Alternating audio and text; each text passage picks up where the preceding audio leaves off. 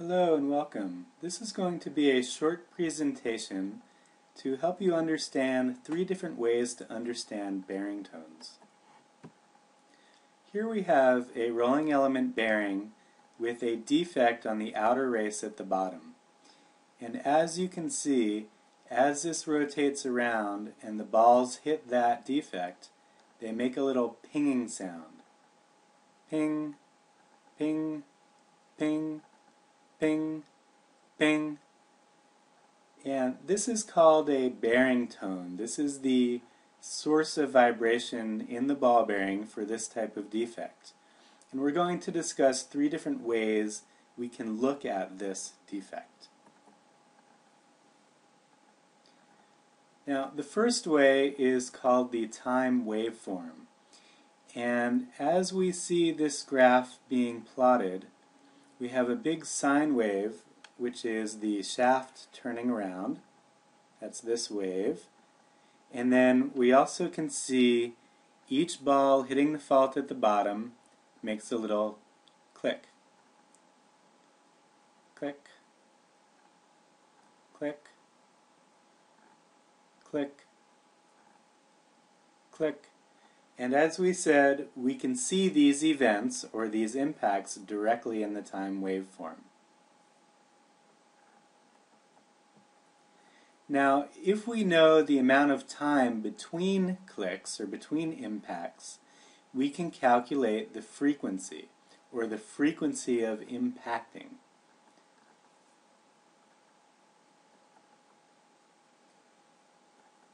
And this brings us to the second way that we can talk about this information. We can present the same information in something called a spectrum.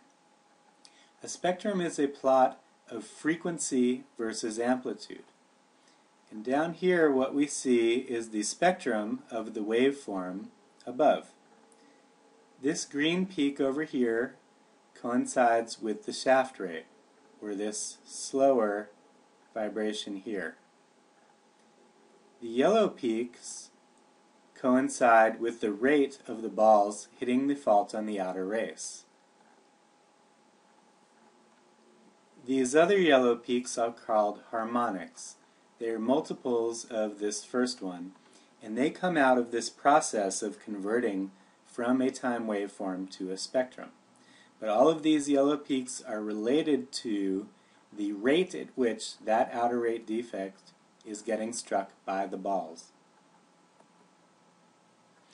Here is a real example of actual data from a machine that describes the same thing. Here is the time waveform, and we can see there is a low frequency here, which is the shaft rate. And then we can see an impact, impact, impact, impact, impact, impact, etc. These are repetitive hitting. Down in the spectrum, this peak coincides with the shaft rate, and this one marked in red coincides with this rate, or the frequency at which this is getting hit. And again, that is our outer race defect frequency in this case. These peaks over here are harmonics, or multiples of this one. They're also related to that rate at which that fault is getting hit by the balls. So that describes 2 ways to view that information. The first, again, is in the time waveform, where we see the impacts directly, as we can see here. The second way was looking at it in the spectrum. And the spectrum is basically asking, what is the rate at which these balls are hitting this fault? Now, the third way is to look at or listen to the sound that is made when a ball hits the defect. We can think of the ball bearing like a bell, and when the ball hits that fault, the bell rings. And when it rings, it makes a sound, and that sound is a high frequency, and that's what we are seeing here circled. So let's look at this high frequency a little closer. Again, This is the sound the bearing makes when it gets hit. Ping! And this is a high frequency. Now, what we can do is we can use filters to filter out all of the low frequency information from this machine, where basically all of the vibration and noise the machine is creating, but not that high frequency sound that the bearing makes when it gets hit. And then we can ask, using filters, what is the rate of repetition or the frequency of the sound of the bearing ringing? So again, when I hit it once, it makes a sound. And with filters I can ask, how frequently is that high frequency sound occurring? Bing, bing, bing, bing, bing. And this technique is called demodulation. Again, the result of this is to find out what is the rate at which that dinging is happening, and that is our bearing tone frequency. It is a different way to get to the same information. Okay, this information can be presented in what's called a demodulated spectrum, or an enveloped spectrum, and this is in frequency versus amplitude. And what we can see here is the frequency, or the rate at which that defect is getting struck.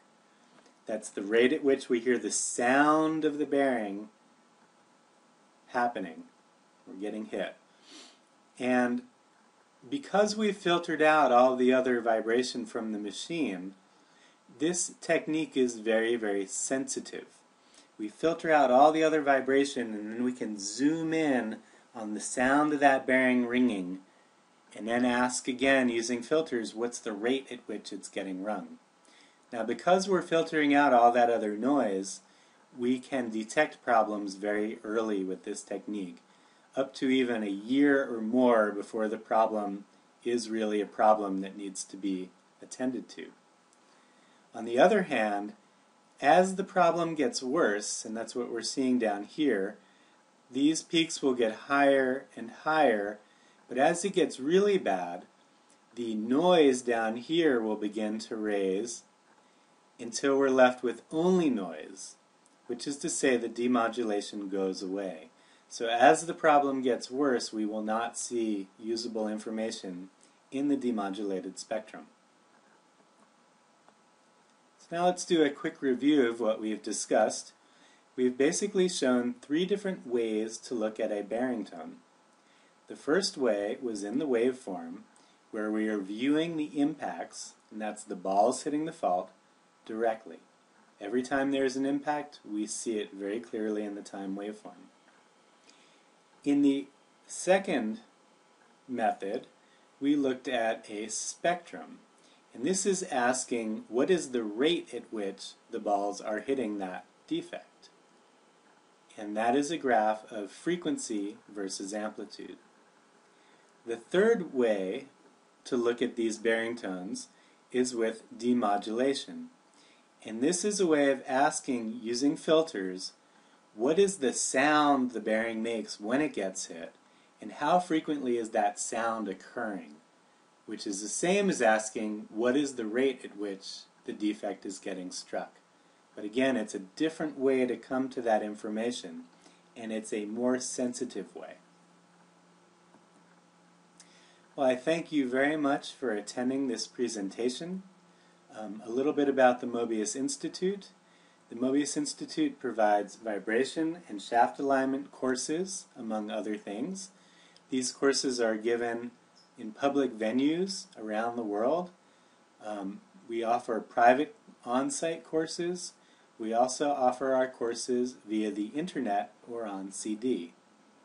We provide certifications in accordance with ISO and ASNT, and our website is mobiusinstitute.com. A little bit about me. My name is Alan Friedman. I worked for DLI Engineering for 15 years, and in that job I traveled around the world and helped install vibration monitoring programs in hundreds of facilities. I also taught vibration analysis courses to thousands of students worldwide. I've been working with the Mobius Institute for 2 years, but we've been friends for many more years than that. My email address can be found at the bottom if you have any questions. Thank you again for your time.